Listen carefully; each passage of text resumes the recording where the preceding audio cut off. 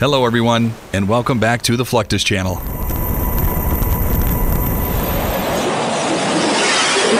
The flight deck crew of an aircraft carrier is responsible for assisting the takeoff and landing of jets at breakneck speeds on a small strip in the middle of the ocean. However, storing these billion-dollar aircraft on aircraft carriers is also a crucial task, given the massive number of fighter jets and fixed-wing aircraft the carrier holds at any given moment.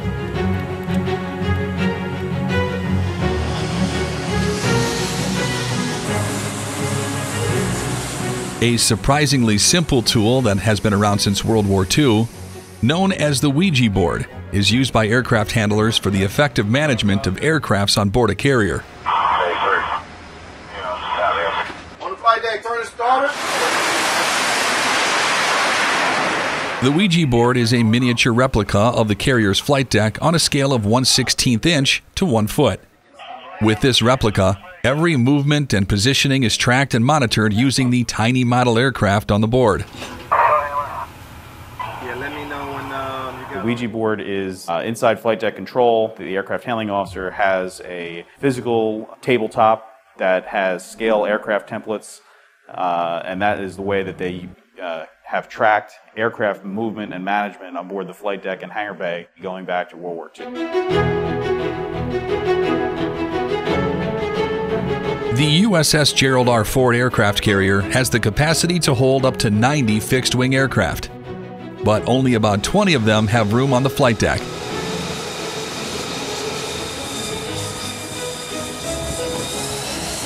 Even with this reduced number, the flight deck of an aircraft carrier is so crammed that special planning is required to safely move aircraft around.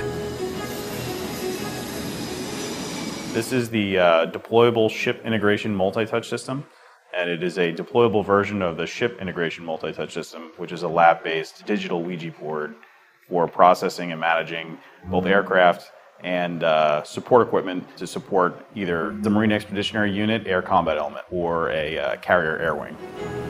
For this reason, the majority of aircraft are stored on a lower deck in a gigantic hall called the hangar bay.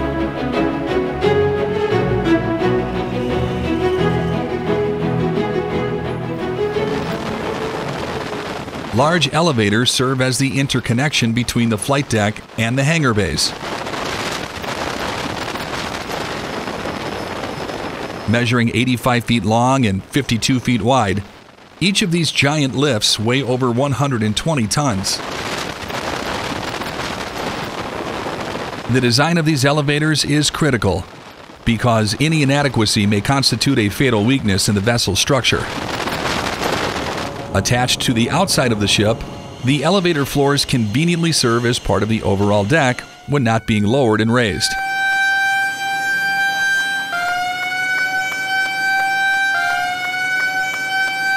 Even down in the hangar bay, the parking process of the aircraft is performed with utmost care.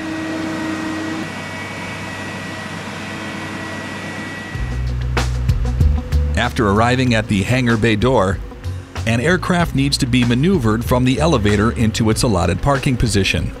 This requires the coordination of at least 3 aircraft handlers. One drives a 3-wheel dolly attached to the aircraft's nose landing gear.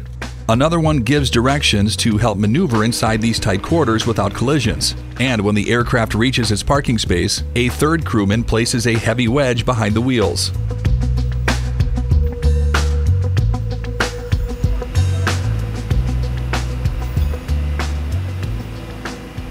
The aircraft landing gear is further chained on the spot to avoid any movements in case of ship rolling.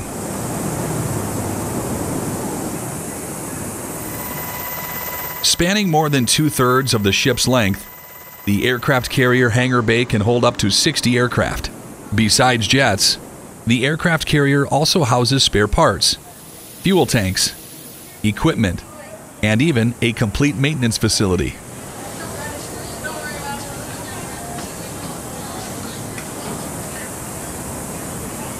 So we have a large contingent of we call in-service repair, which is unscheduled depot maintenance artisans here.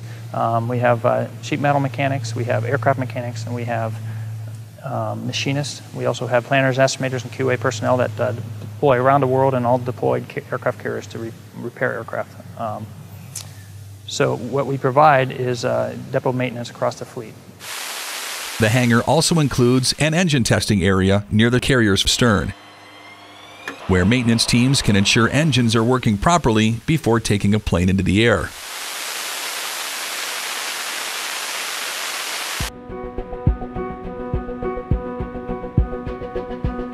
Aircraft carriers are highly specialized feats of engineering, but so are other vessels that are perhaps less impressive in size, but which play no lesser roles in the defense mission.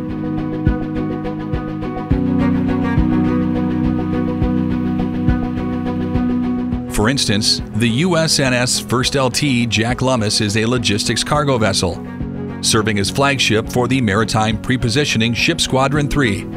Powered by 2 Stork Wärtsilä Worksport diesel engines and capable of delivering up to 27,000 horsepower, it can reach a top speed of 18 knots.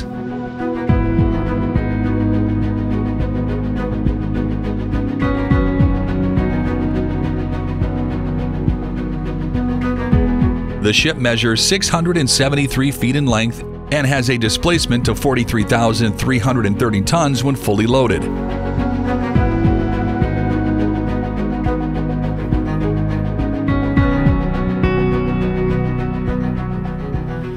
With its roll-on, roll-off capabilities and the massive causeway stored on board, it can quickly haul large quantities of lighterage ashore or to other ships at sea.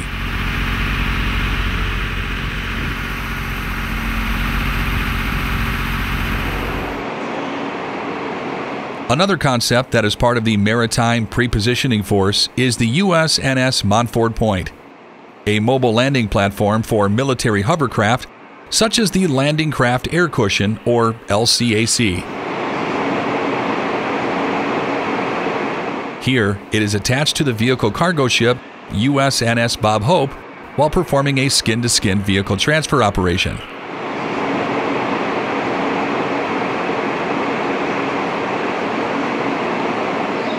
It can accommodate 3 LCAC landing craft at a time using float-on or float-off technology, allowing it to partially submerge.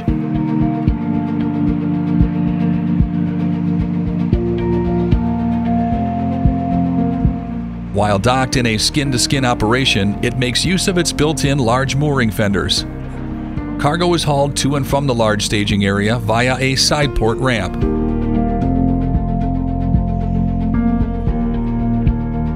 With these capabilities, the Montford Point supports a wide range of military missions, from humanitarian support to delivering supplies for traditional military missions.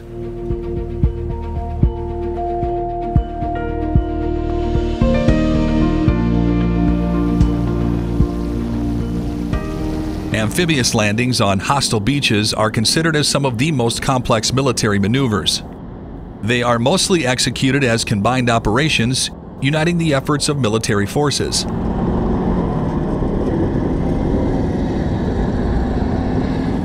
The use of specialized landing craft have greatly mitigated the risks during such landing operations. However, today's highly accurate missiles can hit ships and landing craft while they are still hundreds of miles from shore, significantly putting the landing forces at risk.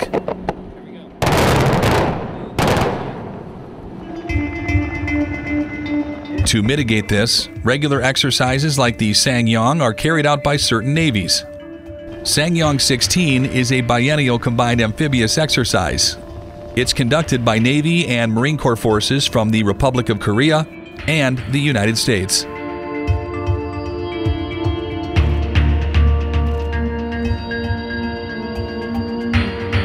During this exercise, more than 13,000 combined forces execute amphibious landing training.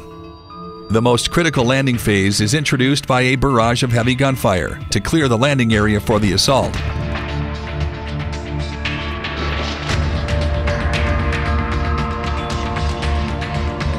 Smoke generators on board the landing vehicles create a smoke screen that gives the landing forces protection. During such operations, landing with a tailwind is advantageous as the smokescreen will be carried over onto the landing zone. Smoke grenades are applied just before reaching the beach to create a screen. This not only gives visual protection, but also prevents detection by infrared sensors.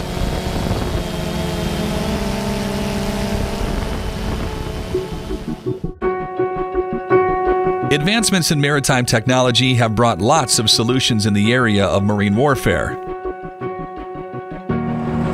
These modern amphibious vehicles have become indispensable in all amphibious assaults, as they help bring landing grounds closer to mission spots.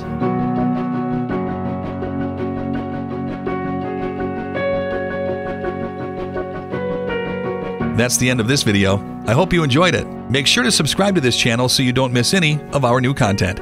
See you next time.